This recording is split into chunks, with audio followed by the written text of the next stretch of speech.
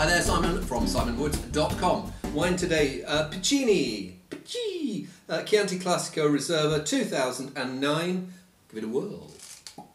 Cherries, a little bit of school desk varnish. I don't know where that came from. I don't know whether that means there's a little bit of volatility in there, but there's a herbiness as well.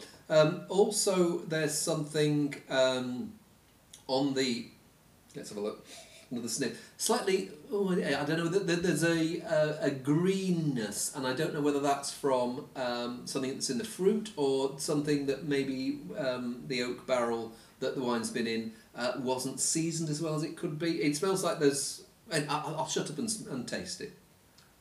I find this puzzling because there's some juicy, lovely, voluptuous cherry, and there's the fresh cherry, and there's a slightly sour, dried cherry character.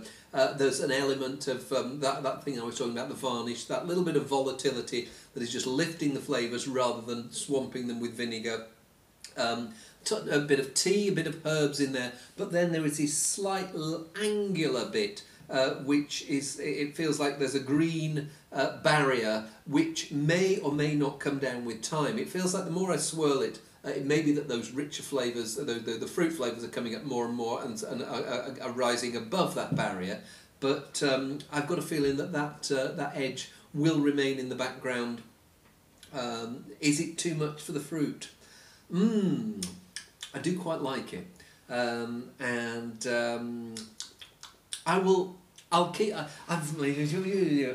I'm really in two minds about it, so not sure at the moment. I will keep tasting it, and I will report back and let you know what I think. See you soon.